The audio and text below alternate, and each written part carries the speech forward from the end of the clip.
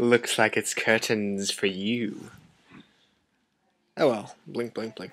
Kinda tired today, and is that unusual? No, that's how I start most of these, I guess.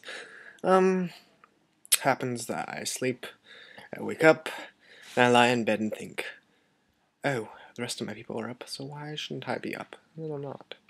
And then I stay in bed, and then things happen around me, and people ask me, well, why don't you get up? Even if they don't, I have to eventually arise out of my bed instead of actually talking to most of you online people.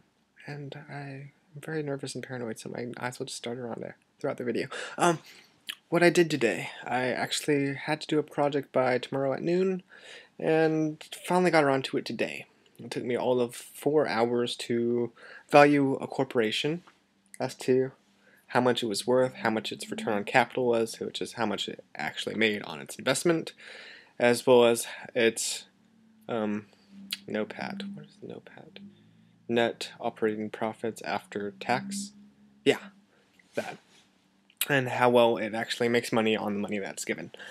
And it took me a really long time because I had to find out what other corporations were in the same industry as the one I was valuing, as to the risk that involved by analysts, on how dangerous it is to invest with the company, on how likely you are to get a good return on the money that you spent on the stock or the bonds. So that took a really long part out of my day, and I didn't get to eat until later because I was so focused on actually doing that. Other than that, I started watching Buffy the Vampire Slayer around 4th season, and still not done with that. I feel behind on most everything. I feel like I'm going to be spoiled by something or the other regarding the history of something. I think I've just figured out what the twist was in Winter Soldier, and I'm slightly disappointed in myself for doing that because I like being surprised by things.